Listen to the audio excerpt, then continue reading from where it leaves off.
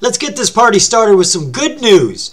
Did you notice that the share count, the share volume on the OTC market has gone up? It's not bouncing, it's climbing, folks. We had 10 billion shares on Friday. Now, just to put this all in perspective for you, February 2021, we were doing 50 to 60 billion shares a day. And 2 weeks ago, we fell to an unbelievable low I have never seen before of 4.7 billion. It was scary. But something's happened this last week. I don't know what. Is it a trend reversal? God, we're hoping so. We went to 7 billion, then to 8 billion, and Friday, 10 billion. Last time I saw 10 billion was maybe 3 months ago, and it was coming down through it. 11, 10, 9, 8. So I'm glad to see it going this direction. Hopefully, folks, this will continue. Volume is what the OTC market has been missing, and it is what we need. Now, we are over here at the OTCmarkets.com website because it's my go-to site whenever I do research on an OTC stock. Honestly, why are you doing a search for current information when this is the only site I have ever found that updates every OTC stock every single day? The SEC and FINRA update this site constantly. So if you're looking for current information, quit searching. It's right here at the OTCmarkets.com website. This is ticker PSWW Principal Solar Inc. She finished the day at $0.015 with gains really not worth mentioning. Now, this company didn't have a catalyst today. They did have a PR a couple of days ago, and they had a filing a couple weeks ago. And both are talking about the same thing, and that's why we're looking at this stock. They're going to make some changes that can put some free shares into your account. And I thought you might want to see this before it happens. She's on the pink tier, she's current, and she's got those precious verified profile and transfer agent verified green ticks. I tell you to look for these, folks. These are important. This is information that OTC market is validating behind the scenes. I'm not exactly sure what that list is, but it is important, and I'm always happy to see it. So what does this company do? Well, they tell us that Principal Solar invests in organizations, people, properties, and technologies that create and deliver next-generation opportunities in the renewable energy sectors and natural gas. Now, for not having any catalyst today, what was her relative volume? It was up. She went from 1.3 million to 4.6 million. So people are looking at this stock. Share structure. What do we got for our float? An average float. Roughly 200 million in the float, almost 400 million outstanding. Not real high, not real low, just your average float. Finances, are they making any money? Well, they weren't up until this last year. Now, that's not $5. It's actually $5,000. They tell us to put 3 zeros behind it. Not a ton of money. But the only thing you can really say good is that it didn't cost them anything. Cost of revenue was absolutely zero. So they got to keep every penny that they made. You normally see this with digital products. You know, it doesn't cost anything to duplicate something off your hard drive. But I'm not quite sure how they got that money. Disclosures. All right, this is where we're going to start a little bit of research. They don't have any disclosures that actually reveal any important information, but this quarterly financial here does. So we're going to jump into that. So this is their most current financial, March 31st, 2022. Lots of information in these. They're going to tell us what they're doing, what they've stopped doing. And since it is a financial, we might as well peek in on a couple numbers just so we get a feel where the company stands. Their total assets here at the end of March of this year was $5.2 million. And their total liabilities was only $3.5 million. I say only because normally the liabilities is a lot larger than the assets, especially in a startup company. So this is reversed. It's upside down, and that's a good thing for a startup company. So on that basis, it looks pretty good. Revenues, however, they've got to get something. They got nothing March this year, nothing March last year, but we know they made $5,000 somewhere in between. I don't know when and I don't know why. But I do know they're going to have to work on this and get this taken care of in a hurry. Now, we've got information down here about things they have been up to, but also things that they've quit. You would think with a name like Principal Solar, they worked in solar. Well, I don't think so. Not anymore. They tell us here that historically, our business plan has been to acquire, build, own, operate profitable large-scale solar generation facilities. However, the company has failed to secure sufficient project financing. So we do not consider starting any new large utility scale solar projects at this time. And I don't see any other information about solar projects. So maybe they're going to change their name again. I don't know. They tell us that furthermore, the company has refocused its business strategy to invest in organizations and technologies that support the next generation of opportunities in traditional, renewable, and clean energy sectors, as well as become an acquirer and operator of undervalued petroleum producing properties, which is really where they then started their focus. They made 5 deals last year between February and July of 2021. And this must just be the beginning of bigger things to come, because every single one of these right here says the company made its first of a series of investments into, and then it talks about the company, and they all have that sentence. So there must be more to come. Now, they did get involved with 2 petroleum companies. First one here is Lazy Jacks Petroleum, a company having over 20 years of combined experience working in the Texas oil patch. And they specialize in bringing orphaned wells back into production. And they spent $560,000 to get this company. The other oil company they got was Double H Services, based out of Oklahoma and currently providing contracted oil field services to 16 companies. And they spent $220,000 on that. Then they had a deal here which makes me scratch my head a little, because I'm not quite sure how it all fits into things. I haven't done deep DD, so I really don't know how this all fits in. But they tell us here that they made a deal with Apollo LTMS, a division of Intellimedia Networks, a US-based company committed to the delivery of world-class media delivery solutions for customers worldwide. And they spent $420,000 on that. Now it says media delivery, so I'm not presuming it's any sort of delivery service like Parcel Pal or USPS. I don't think they're moving packages. I think they're moving information. But whether it's through the blockchain or the internet, TV, I don't know. More DD would need to be done.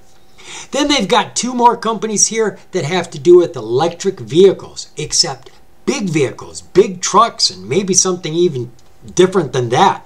They made a deal here with eTruck Transportation, an industry-leading heavy electric vehicle conversion company. And they spent $1.5 million on that, which is 3 times more than they spent on any of their other deals. So I got to figure it's pretty important to them. The other deal was with IPL Tech Electrics, an innovative developer of pure electric, heavy-duty commercial goods carriers with wide-range applications in mines, ports, infrastructure development, construction, and inter-warehouse goods transportation. And they spent $380,000 on that.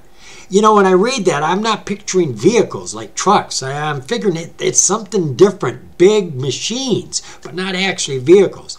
But in either case, you can see they were very busy last year. And you know what? They ain't done yet. Nope, we got another deal sitting here on the table that came up in May 9th. Let's jump into this. They tell us here that Principal Solar Inc. announced that it has executed a definitive research and development agreement with Triad Pro Innovators. The agreement establishes a relationship for cooperative research and development for the purpose of creating a new power storage solution for the electric vehicle industry. Fact of the matter is, Triad is working on a solid-state battery that they call the E-cell. Solid state is where everybody wants to get. It's safe, it doesn't explode or burn, it's a lot cheaper to make, it delivers more power at a steadier rate, and it lasts a lot longer. And here's the bottom line, it's cheaper. It does everything you want for less money. So they tell us here that we believe Triad's E-cell technology offers tremendous potential as a power storage solution for heavy electric vehicles, specifically for our fleet-focused heavy electric vehicle conversions and hybrid electric powertrains, which require unique capabilities supporting continuous operation with long charging cycles. You see, the major advantage of the Triad Pro's E-cell lies in the solid-state technology, which allows electric vehicles to accept a charge at any rate. Obviously, that's a big deal. Another key E-cell advantage is the absence of typical battery chemical solutions that degrade with repeated charge-discharge cycles, giving the Triad Pro an E-cell a lifespan of 30,000 cycles. Your average EV battery lasts 10,000 cycles. It can be recharged 10,000 times. But every time you charge it, you get a little less of the battery, until you just only have 20% of your battery being used in those last couple hundred cycles. Where these solid-state batteries have virtually no degradation. It is under 2%, so it is virtually as strong on your last charge as it is your first charge. And again, I say, you get all this extra power at less expense, and that is exciting for everybody. Now, those next two pieces of news both came out this month and both talk about the same thing. Let's jump into that first one here. This came out on June 9th. Principal Solar Inc. today announced its board of directors has approved a plan to spin off its E3 Petroleum subsidiary into a separate public company focused on operating the company's oil and gas leases. They expound more on this in the next piece of news that came out on the 16th, just a couple days ago. Oil and natural gas prices remain near their highest levels in 14 years, according to sources such as the Goldman Sachs Group, Standard & Poor's, and the Energy Information Administration. The market outlook is expected to remain strong through 2023 and beyond. We believe now is the perfect time to spin off our oil and gas operations into a new, standalone, publicly traded company. This is for extracting more oil and gas from abandoned and orphaned fields. To that end, Principal Board of Directors has approved a plan to begin structuring the company's E3 Petroleum subsidiary into a separate entity which will consist of Principal's oil and gas investments in Texas and Oklahoma, as well as its licensed environmentally friendly extraction technologies. So, you've got a spin-out, folks. Anybody that owns PSWW prior to this deal, and I'm sure they're going to come off with a cutoff date. I don't see a cutoff date here. Maybe he'll tell us about it. But you've got to own this stock before the deal is closed, before their cutoff date, and they'll let you know what date that is. And as long as you own it, you're going to get free shares of their new company that goes out there, E3 Petroleum. It'll get its own ticker, and you're going to have shares into it, and it'll be based on however many you have over here. Now, if you want more information, lucky you. Tells us down here that the CEO is scheduled to be interviewed this week by Mr. Everett Jolly, the founder and CEO of Stock Day Media. During this interview, he will be discussing the E3 spinoff in further detail, as well as each company's current market opportunity. The interview will be aired next week. So, like I said, they've got lots of companies. Everything has to be doing something. I don't know what the media company is doing, so it would be good for me to find out. But we really do want to know about that E3 spinout, because if you're in the company, and sure, you've got time to get in. It's not late. It's not too late. That's why I'm telling you now. We're going to be able to get into this, and however many shares of PSWW you own, they'll give you a prorated amount of shares in E3 Petroleum for absolutely free. All right, let's go take a look at that chart and see what it looks like. Well, of course, we're all looking at that huge green spike dead center of that chart.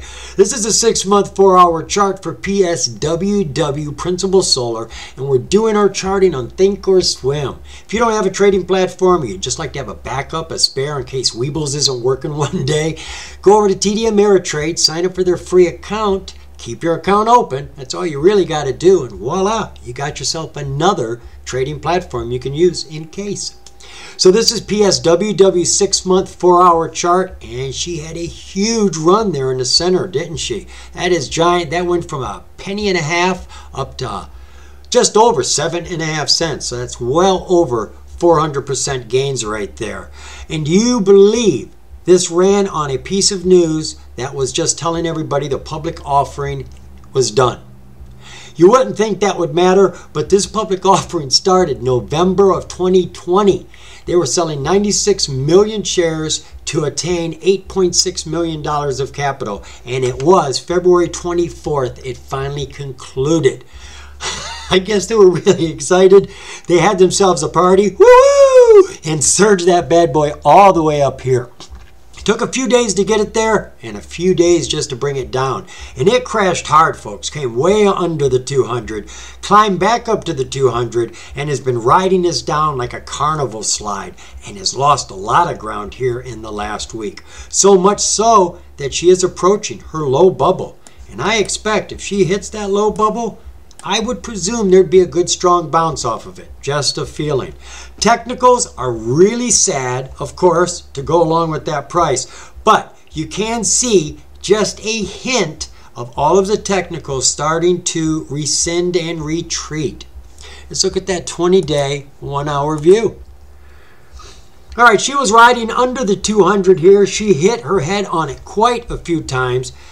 Had a big poke of volume here, definitely pushed the price up and then gave it all away. Lost it the same day, down to the 200, through the 200, and for 6 days has been falling. And on this time period, over the last 20 days, that is the low. We are down here at just over a penny, 0.0113. However, we had a bounce just at the end of the day. Technicals, well, right there we have a crossover. Now we are far below the signal line, which doesn't mean she can't grow in price. Oh, she surely can. You can get a rise all the way up to that signal line and then past it. You could end up with a jump all the way back up here to the 200, which seems to be her norm. This is where she's quite happy. She hardly deviated from this area at all. And now she's fallen. So I would anticipate her to come back. And now the 200's fallen itself. It's down to 0.021, where before it was up at 0.023. So I think it would come up to here easily because I don't see any reason for it to fall. And now that news is out and people know that there is a spin out on the table, heck yeah. I think this is going to bounce back, folks. And the technicals show it. We've got that crossover right here coming up. We've got the RSI pushing very strong, and the CCI is pushing in the right direction, crossing the neutral zone, going into the green. I like the way this is looking. And we can see the volume was very little back here, starting to get stronger, had a big poke, left some big bars, another big poke, some big bars, and then you've got that push at the end of today. Let's see what that 5-day, 5-minute looks like. We've just got our 200 coming into the picture. Now, the reason I like to point that out is a lot of times when you have a new SMA appear on the board, a big one, the price for some reason gravitates to it. Whether it be below or above, it just kind of gets sucked to it. So there's a very good chance this could get up to 0.018 from 0.013. Very likely. So we had a big bounce here at the end of the day, 5, 10, 15 minutes, and the volume started coming in. Did people just start to read the news? Are they just starting to poke around? Did somebody put something on Twitter? Technicals are getting stronger. There was a slight pullback, but we're not looking at a runner. We're looking at an entry price. You want to get in on this before they spin that out. They've already approved it. It's not a matter of if, it's a matter of when. And when this company gets spun out, this is probably going to go up, and you're going to get free shares in that new stock. So right now is a very good price. It's bouncing off of a low bubble of right around a penny. From a penny to 2 cents is 100% gains. A penny to 3 cents, 200% gains. You go from a penny to 10 cents, that's 1,000% gains. Don't wait for this to get to 2 cents. You only make 500% gains when it hits a dime. This looks very good, folks. You know what the catalyst is. You know that they've got things going on. I would jump into that Stock Day Media video interview that's going to be up. I know I should be doing it, but he's already there and he's already going to do it. So plug into that, get some information about this. But remember, that interview is next week, and this price is right now. How long do you want to wait before you consider getting into this? Remember, you can just get yourself a starter position. Grab yourself 20%, 30%. If it starts to climb, at least you bought some at a cheap price. Then you hear the stock media interview and you're really excited. You did get yourself a piece of this pie at a cheap price. Even if it's more expensive when you get your second piece, at least you know what you're getting into, right? I think it seriously behooves us to check out the Stock Day Media CEO interview that is going to be out next week. They're probably, hopefully, going to have the information we really need to hear. Like, what is the cutoff date for the E3 Petroleum spinout? What is the very last day that we're allowed to buy shares of PSWW that will count towards our free shares of E3 Petroleum? But I also want to know about those 6 other companies that they've gotten. 2 electric truck companies, 2 oil companies, 1 media company, and a battery company. And most of those companies they've had for over a year. Surely they've made some progress. So maybe we're going to get some projections on revenues, how much and when.